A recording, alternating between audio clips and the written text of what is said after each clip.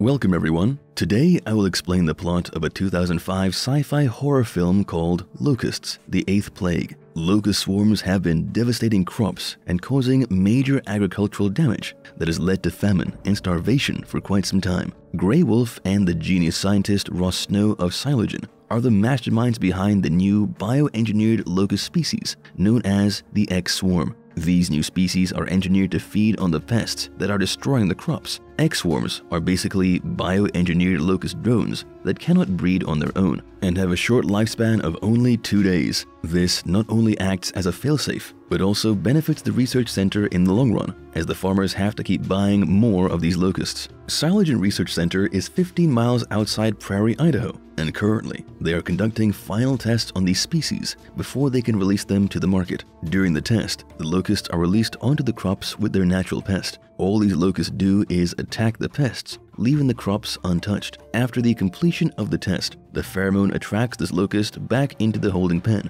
and the dome is scanned. The experiment can be considered a success, as there is not even a single live bug left, and the crop is fine as well. But the beeping sound indicates something has gone horribly wrong, and they are about to find out that the holding pen is empty. Turns out, one of the external vents did not close completely due to a technical error. Since the vent is jammed, it requires to be manually closed. Bartlett goes to close the vent, but all he hears is the static interference at his end. Then, his attention is diverted to the noise coming from his behind. Just when he moves a few steps towards the source of the noise, a huge swarm of locusts comes flying in his direction and attacks him. Since the vent remains open, the entire swarm escapes from the lab after feeding on the man. Later, Ross goes to check on the shaft and witnesses a dreadful scene of splattered blood and the remains of body parts. With a blood-covered boot, he returns back to Gary's office to inform him about the issue. Gary tells him not to say a word about it to anybody, but Ross argues that they must contact the Department of Agriculture immediately and have them set a quarantine zone until the swarm dies off.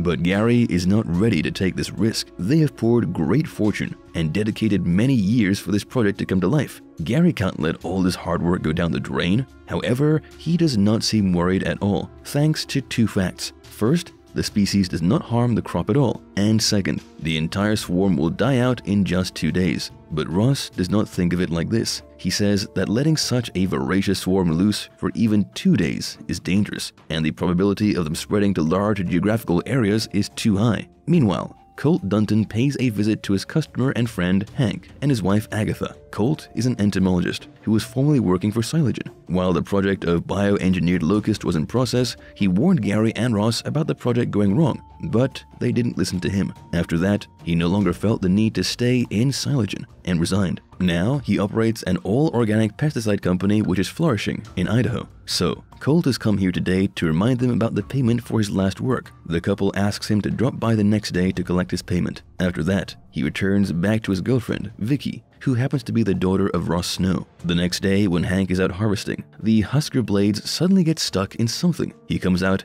and finds the remains of a dead cow stuck in the blades. When Hank is telling about the situation to Agatha through the transceiver, Agatha hears some noise coming from the cornfield. She goes to check on it and finds a motorbike there. A few meters away, the horrendous dead body of Mike scares her. She asks Hank to come immediately, but when Hank sees his combine covered in locusts, he warns her to go back to her truck and go away. The sad thing is that they are both killed by the locusts right away. As scheduled, when Colt comes to get his payment, he notices dead locusts on his way. Deep inside the field, the scene of his dead friend shocks him. Then, he goes to USDA in Prairie, where his girlfriend works. The issue seems to be out of control, as the USDA is crowded with farmers, and mutilated animals are brought in for investigation. Vicky is having a hard time dealing with the issue, since they don't know the root cause of it. As soon as he meets Vicky, Colt tells her that Hank is killed, and he believes that he was attacked by the desert locusts, as the crops are unharmed. Colt offers to help her to examine the mutilated animal parts, but the access is restricted to USDA only. He convinces Vicky that if these cases are related to the locusts, then they would need the help of an entomologist. Then, with the safety garb on, they enter the lab to look at the mutilated head of the animal. Shortly after, Colt pulls out a locust from inside its head.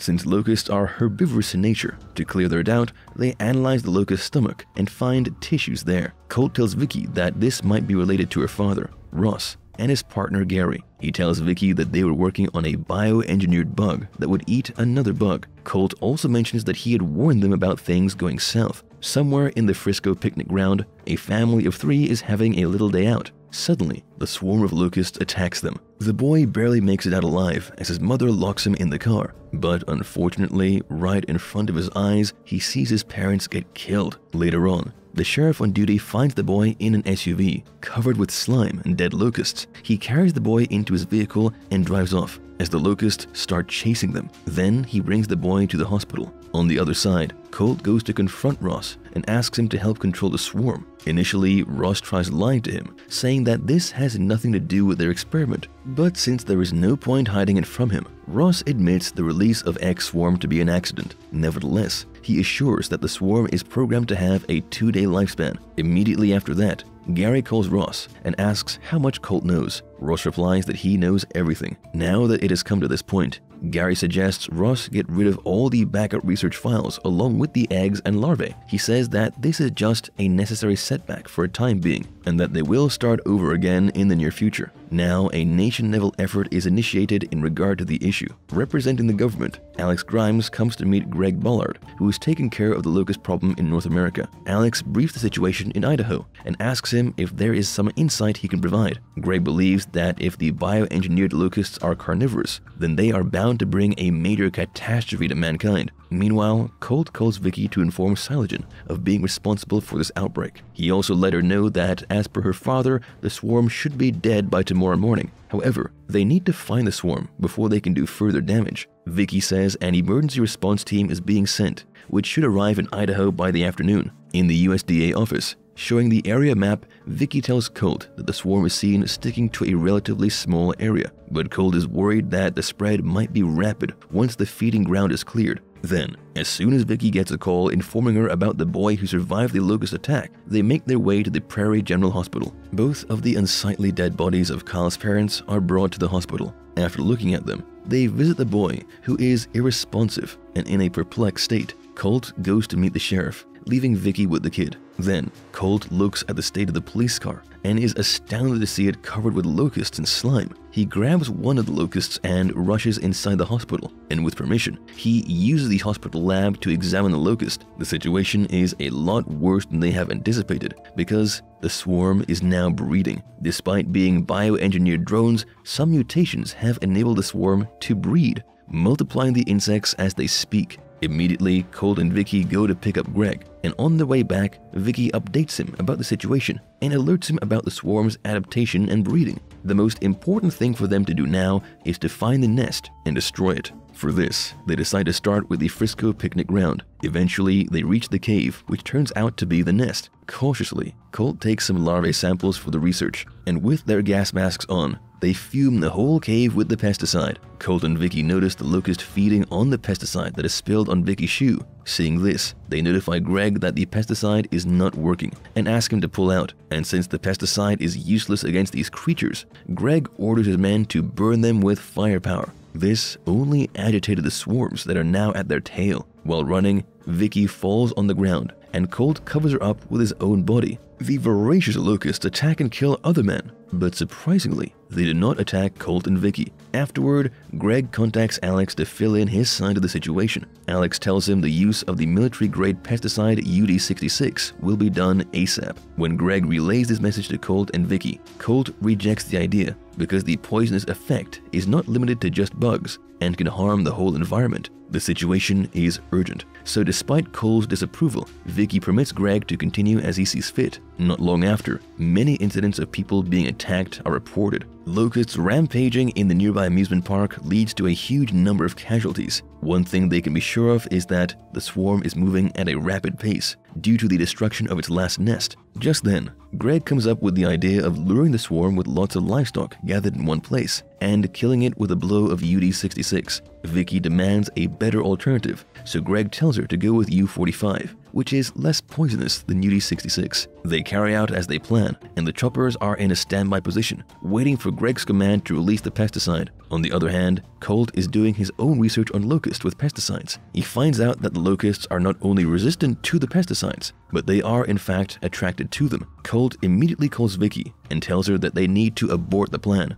Greg tries calling the chopper, but there is interference with the radio transmission and he fails to contact them, and as a result, many people are killed. Now, the National Guard is mobilized and evacuation of the public is prioritized. Greg urges for UD-66 to be used immediately. However, Colt still tries to convince him that it's hardwired into the locust systems to be attracted to chemical pesticides. This is why the swarm did not attack him and Vicky, as they only consume organic food and there is negligible chemical pesticide in their bodies. Hearing a logical argument, Vicky finds this sensible. Furthermore, Colt adds that they need to use something that the species do not know how to deal with, and he knows exactly what it is. Colt takes Greg's truck to the airfield as the city is now under curfew. He fills the chopper with his organic pesticide and sets off. Then, he successfully kills the swarms of locusts in the city by spreading the organic pesticide all over them. But still, it was too early to celebrate. They did not know that the swarm had split earlier, and he just managed to take out a subswarm. Now, they have run out of organic pesticides, and it requires days to produce a new batch of it. As a last hope, Vicky and Greg go to meet Ross to ask if he can help, whereas Colt heads to the airfield. Ross tells them that the only solution is to use pheromones to lure the swarm into the dome and then blow up the whole facility. Meanwhile, Gray decides to flee to New York, but his life ends at the hands of his beloved creation. Then, Ross sends a tanker of pheromones in Colt's direction, and after loading it, Colt is now airborne. The pheromone lures the swarm to Silogen's research dome, where it is trapped with a radio explosive. But just at the time of detonating, the swarm's interference hinders the signal, and the explosive is halted. Since someone has to go and manually set it off, guilty Ross volunteers to sacrifice himself. He has 30 seconds to make it out to the dome before the explosion, but he puts his life on the line and makes sure to detonate the bomb, blowing up the whole dome. After that, everyone thinks that they have finally gotten rid of the locusts. But is it really over? As the movie comes to an end, somewhere outside of Indiana, we see a Silogen's truck transporting live specimens of locusts.